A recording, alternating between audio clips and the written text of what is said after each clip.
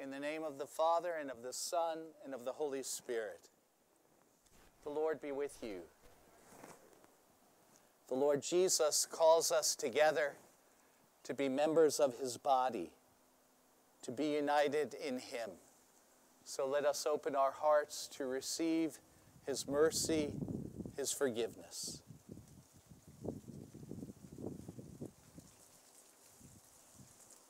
Lord Jesus, you came to gather the nations into the peace of God's kingdom. Lord, have mercy. Christ Jesus, you come in word and sacrament to strengthen us in holiness. Christ, have mercy. Lord Jesus, you pray for us always. You plead for us at the right hand of the Father. Lord, have mercy. May Almighty God have mercy on us, forgive us our sins, and bring us to everlasting life. Let us pray.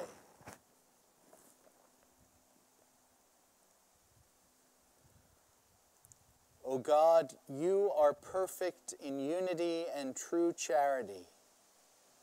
Grant your faithful one heart and one mind, that the body of your church, which rests on the confession of the truth, may flourish in harmony and be made strong in enduring unity. Through our Lord Jesus Christ, your Son, who lives and reigns with you in the unity of the Holy Spirit, one God, forever and ever.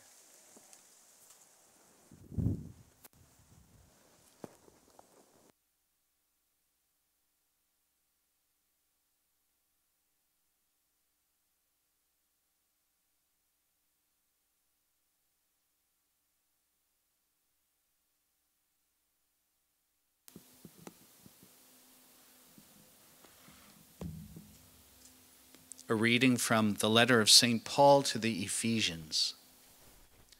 Brothers and sisters, you were at that time without Christ, alienated from the community of Israel, and strangers to the covenants of promise, without hope and without God in the world. But now in Christ Jesus, you who once were far off have become near by the blood of Christ. For he is our peace.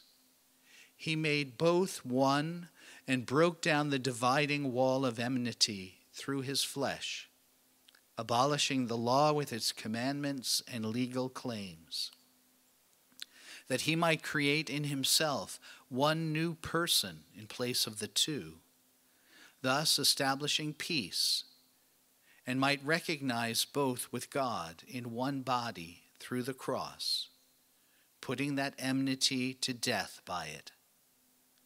He came and preached peace to you who were far off, and peace to those who were near. For through him we both have access in one Spirit to the Father. So then, you are no longer strangers and sojourners, but you are fellow citizens with the holy ones and members of the household of God, built upon the foundation of the apostles and prophets, with Christ Jesus himself as the capstone. Through him the whole structure is held together and grows into a temple sacred in the Lord. In him you also are being built together into a dwelling place of God in the Spirit. The word of the Lord. The Lord speaks of peace to his people. The Lord speaks of peace to his people. I will hear what God proclaims. The Lord, for he proclaims peace. Near indeed is his salvation to those who fear him.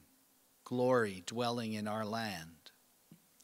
The Lord speaks of peace to his people. Kindness and truth shall meet, justice and peace shall kiss. Truth shall spring out of the earth, and justice shall look down from heaven. The Lord speaks of peace to his people. The Lord himself will give his benefits. Our land shall yield its increase. Justice shall walk before him, and salvation along the way of his steps. The Lord speaks of peace to his people. The Lord be with you. A reading from the Holy Gospel according to Luke.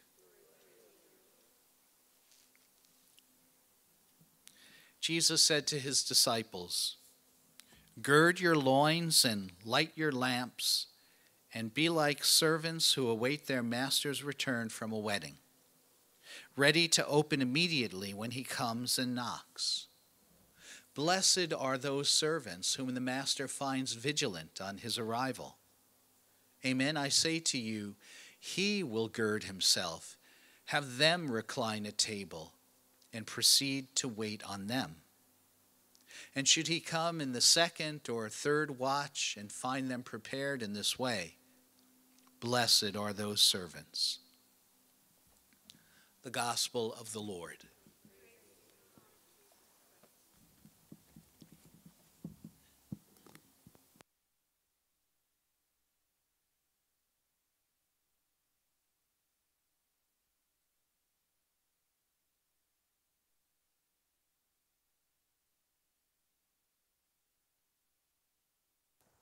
Have no fear, the tickle in my throat is fall allergies, not COVID.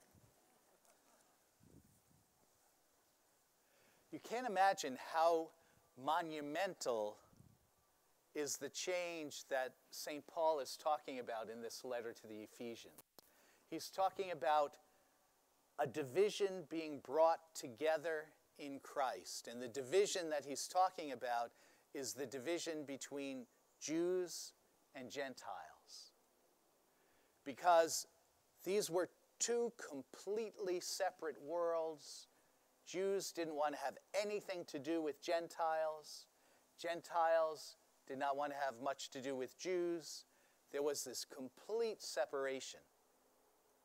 In fact, they were so separate that St. Peter, when he was invited to have supper at the house of a non-Jew, he really hesitated because he was brought up being told, have nothing to do with people who aren't Jews.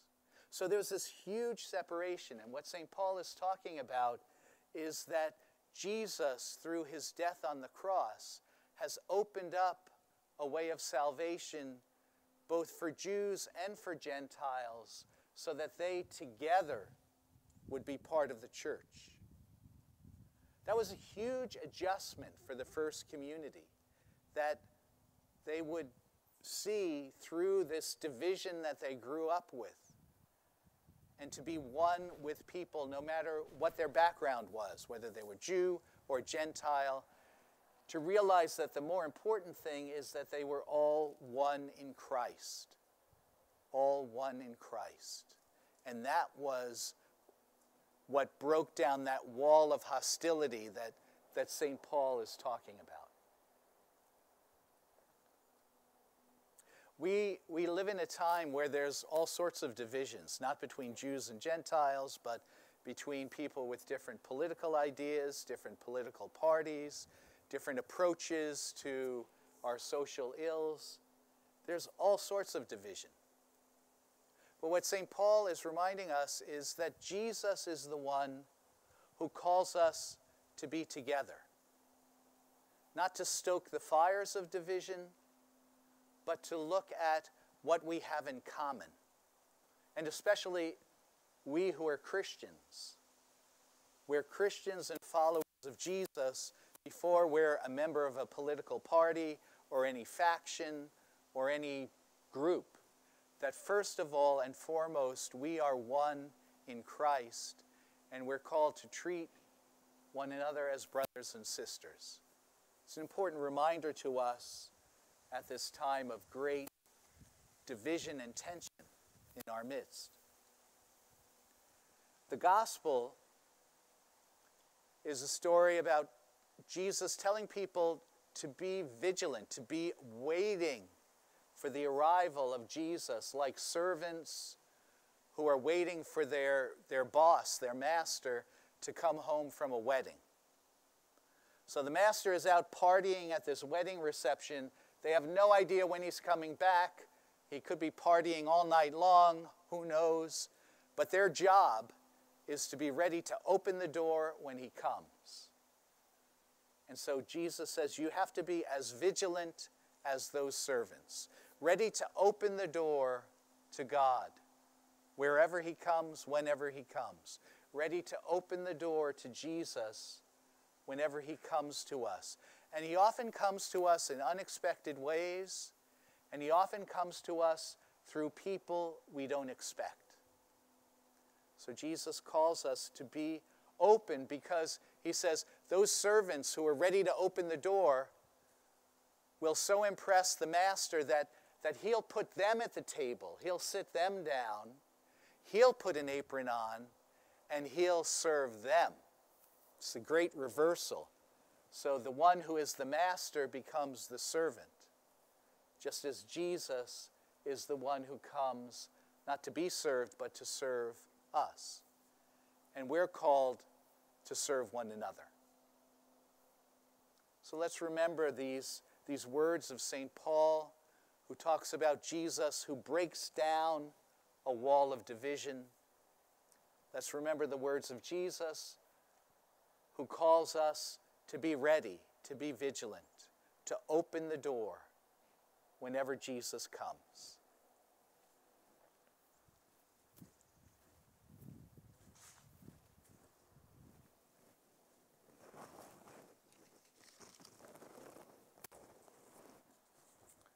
Let's offer our prayers to the Lord.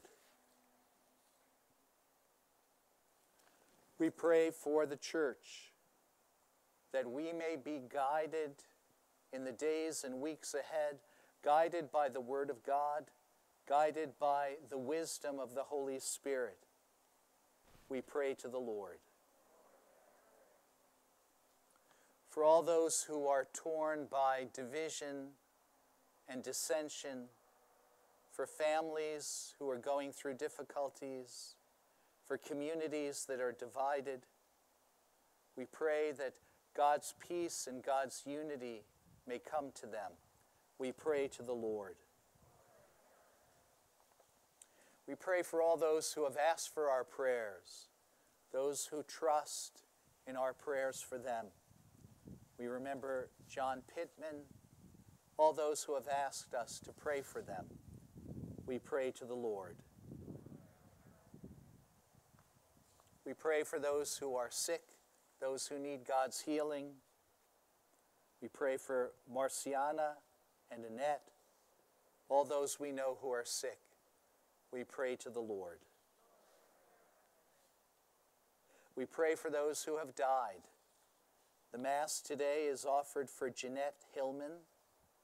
We also remember Dominic Sheehan on the first anniversary of his death. That Jeanette and Dominic and all those who have gone before us in faith may be welcomed at the table of God's kingdom. We pray to the Lord. And for all the prayers that are within our hearts, let's pause for a moment in silence.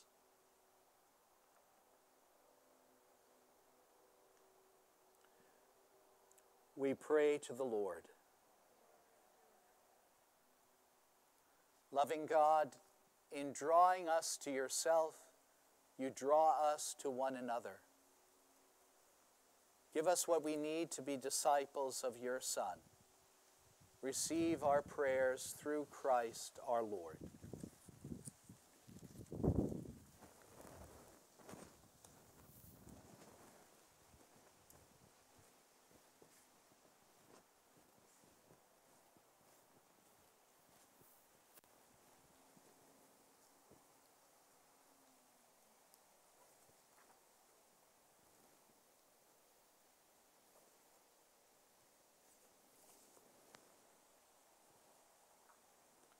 Blessed are you, Lord, God of all creation, for through your goodness we have received the bread we offer you.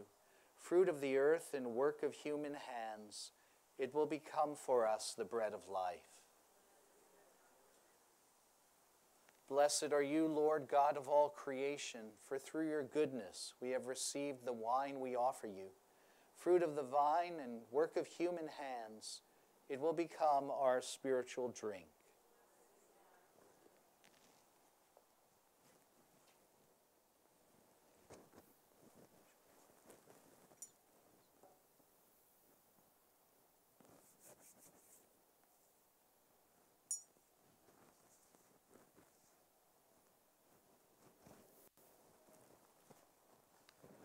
Pray, my sisters and brothers, that our sacrifice and our lives may be acceptable to God, the loving Father.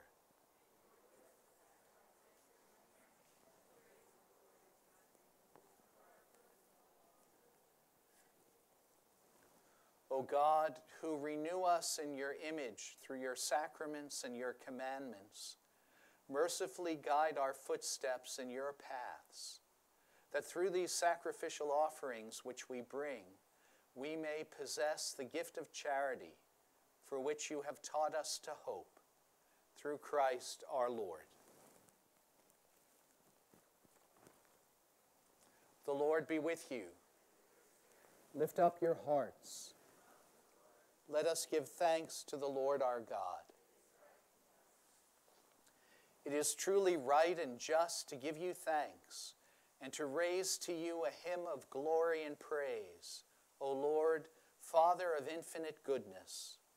For by the word of your Son's gospel, you have brought together one church from every people, tongue, and nation.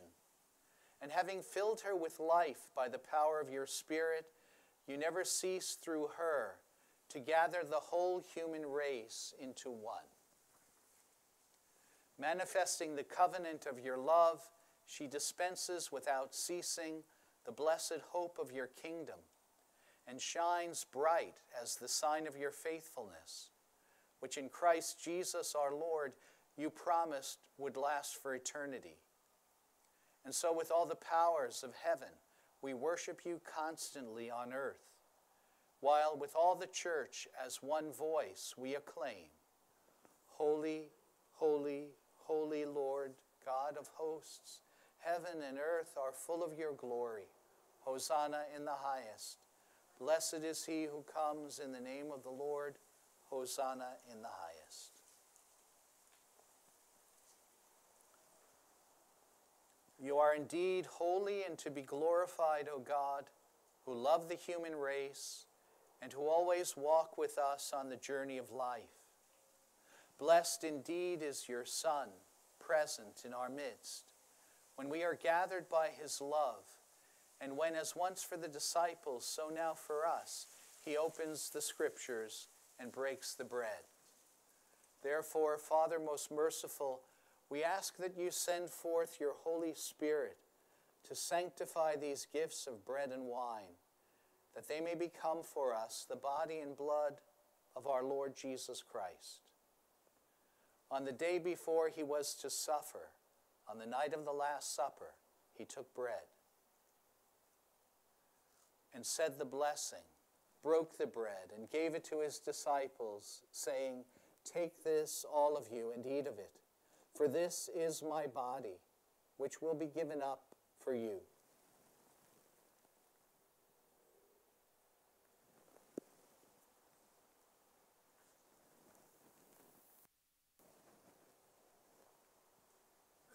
In a similar way, when supper was ended, he took the chalice, gave you thanks, and gave the chalice to his disciples, saying, "Take this, all of you, and drink from it, for this is the chalice of my blood, the blood of the new and eternal covenant, which will be poured out for you and for many for the forgiveness of sins.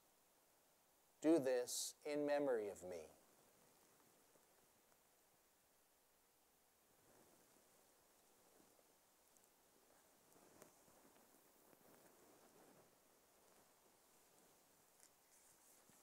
The mystery of faith. We proclaim your death, O Lord, and profess your resurrection until you come again.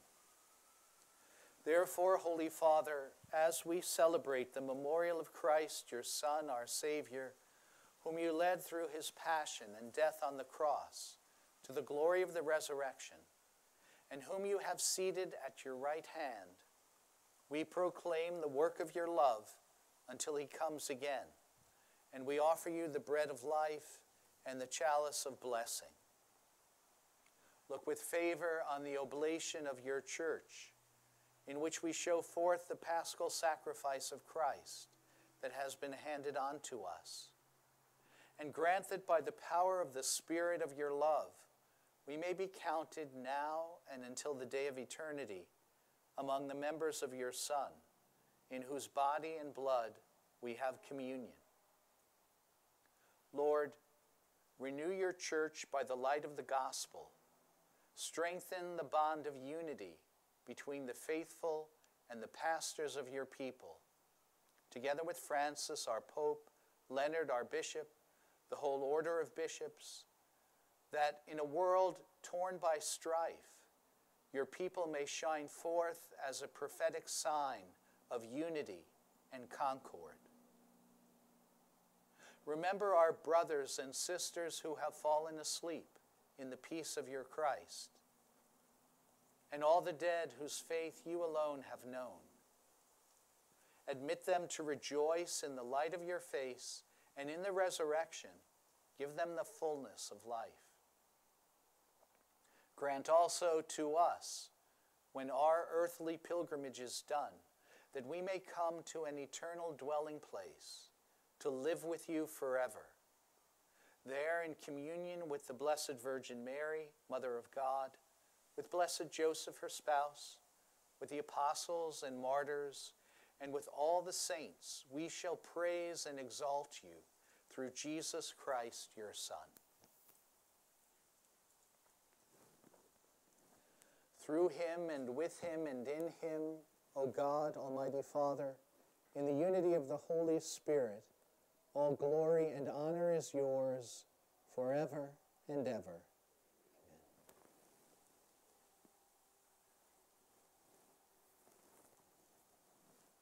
Let us pray together as Jesus taught us. Our Father, who art in heaven, hallowed be thy name. Thy kingdom come, thy will be done on earth as it is in heaven. Give us this day our daily bread, and forgive us our trespasses, as we forgive those who trespass against us. And lead us not into temptation, but deliver us from evil. Deliver us, Lord, we pray, from every evil. Graciously grant peace in our days, that by the help of your mercy we may be always free from sin and safe from all distress, as we await the blessed hope and the coming of our Savior, Jesus Christ.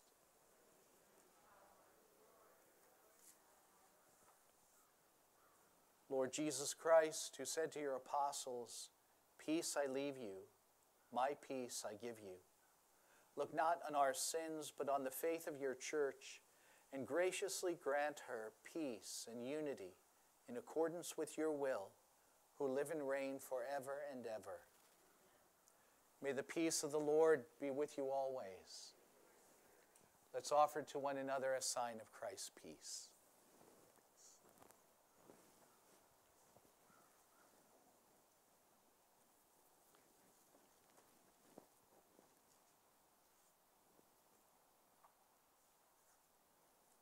Lamb of God, you take away the sins of the world, have mercy on us. Lamb of God, you take away the sins of the world, have mercy on us. Lamb of God, you take away the sins of the world, grant us peace.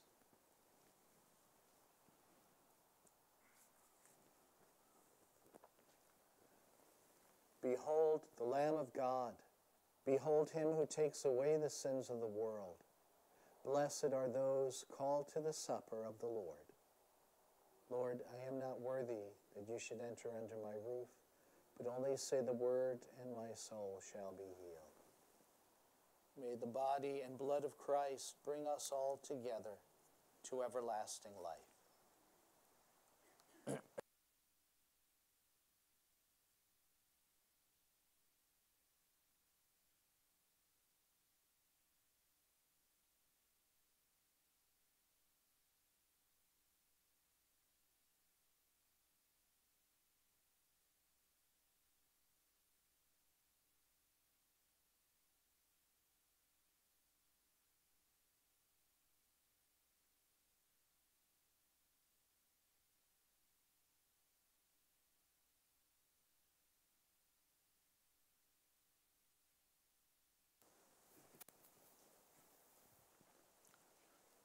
So just remember to come up the center aisle, single file, beginning with the people on my left, and then the folks on the right, and the folks in the back. And if coming forward is a difficulty because of health reasons, just stay where you are. And after the others have come forward, just raise your hand. I'll bring communion to you in your place.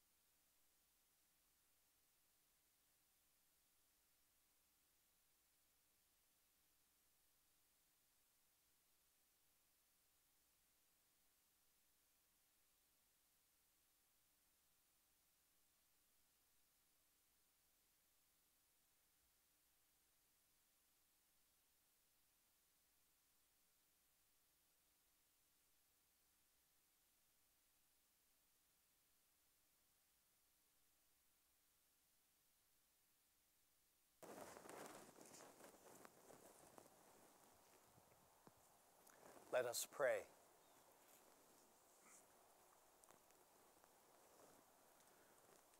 O Lord, we have received the sacrament of unity.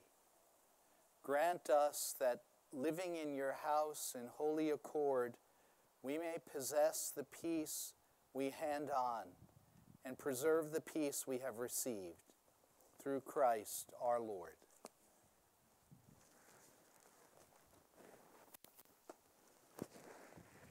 So the gift shop is opened after Mass if you want to stop by the gift shop. The entrance to the gift shop is by the side door of Pilgrim Hall. So it's on this side of Pilgrim Hall. You'll see the signs guiding you to the entrance. Also, you'll notice that we are completely out of candles. The folks who usually deliver the candles to us forgot to deliver them. When I called them yesterday, they said, we'll get right on it sometime between now and Friday. So anyway, what you can do, well, you can light a candle in your heart, but if you want to go to the gift shop and get a candle there, they have candles available there. You can see some people have already done that if you want to bring the candle back out. So that's so hopefully by Friday, maybe even sooner, we'll have our candles.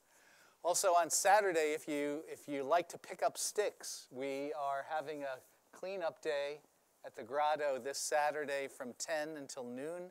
We're just going to kind of police the area and gather branches and sticks that have fallen down from the recent storms, just to kind of neaten things up before the snow falls. So that's this Saturday between 10 and 12. The Lord be with you. May Almighty God bless you, Father and Son and Holy Spirit. Let us go in peace to love and to serve the Lord. Thank you. Have a good day, everyone.